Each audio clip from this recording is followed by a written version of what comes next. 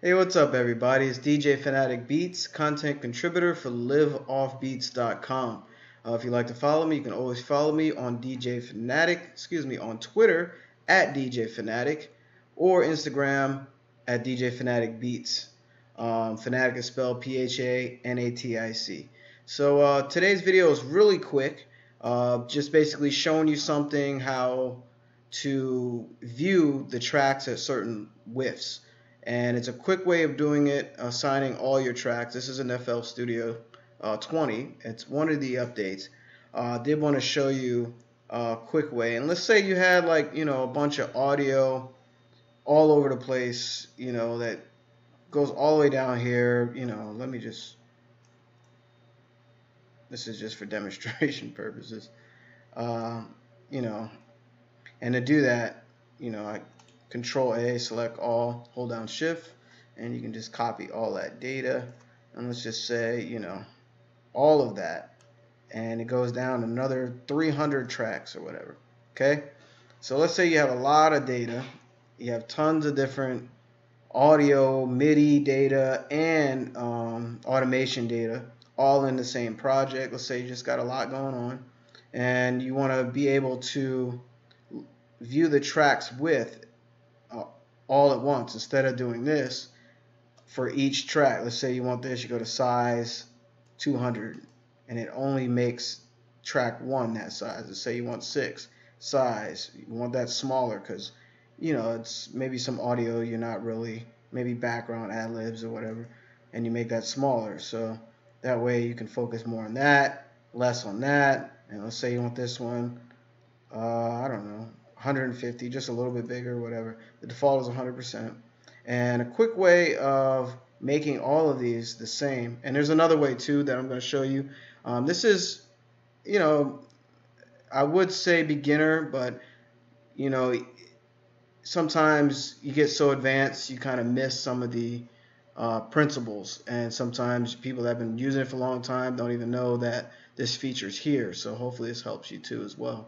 But basically you hit this little drop down arrow and then you go to view, and then you go to, where is it at, resize all tracks.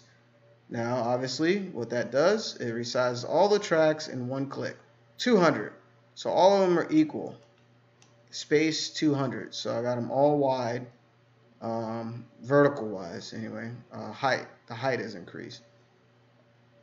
So let's say I want them all like that, or let's say I want them really small. You just go to the view, this little drop down, go to view, go to resize all tracks, and let's say I want them 33%.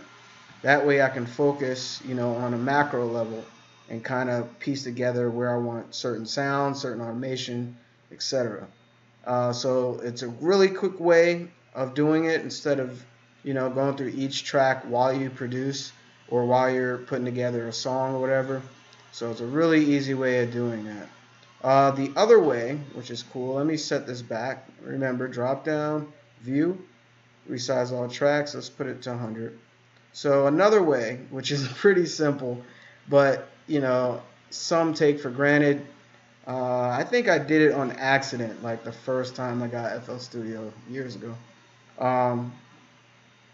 You can actually use, that's not it, you can actually use your scroll wheel on your mouse. So if you have a little scroll wheel right next to your pointer finger or whatever, if you're right-handed, well, it doesn't matter, right or left-handed, you can put the cursor, let me just undo that. You can put the cursor in this little ruler area where all the bars are, and if you scroll it up, it actually makes it wider. You can make it pretty wide. Notice how the micro panel view adjusts as well. And as you scroll up or down, up actually makes it wider, really wide. And then you can use the scroll wheel. If you move the cursor up to this micro area, you can use the scroll wheel to go left or right as well. That way you can cover wherever you want in the song, and you're really zoomed in. Now, I rarely use it that wide, um, unless I'm like really looking for something, and you have a very complex project. The other thing you can do is put the cursor right over here where it says change clip size in the upper left in the hint panel when I hover over it. And when you scroll up or down, it increased the height of the tracks. And you actually, as you can tell, you can go beyond 200%. You just make it really wide, really high, and really wide as well. So that way you can kind of focus in on your wavelengths, especially if you have audio, and you can focus in on your MIDI data. This particular example is just MIDI data, and you can focus on automation data as well. So just really quick, really easy. You can resize this window really fast.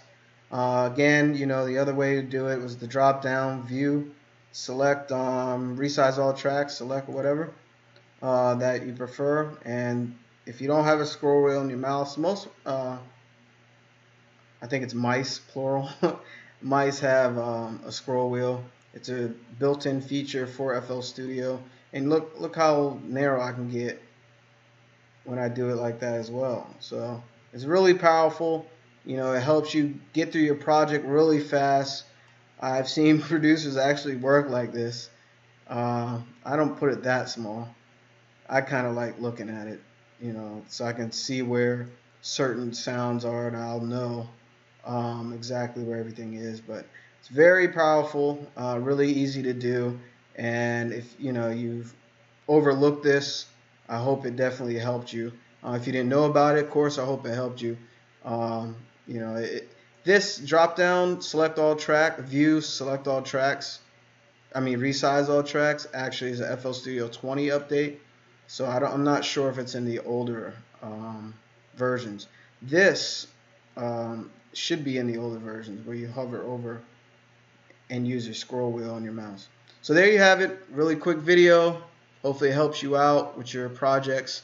Again, it's been DJ Fanatic. If you'd like to follow me, you can follow me on Twitter at DJ Fanatic or Instagram at DJ Fanatic Beats. I'm a content contributor for Live Off Beats, and hopefully this helps out your projects, and you're able to get around easier on during your productions. So keep making great music, make outstanding stuff. Be blessed. Peace, y'all.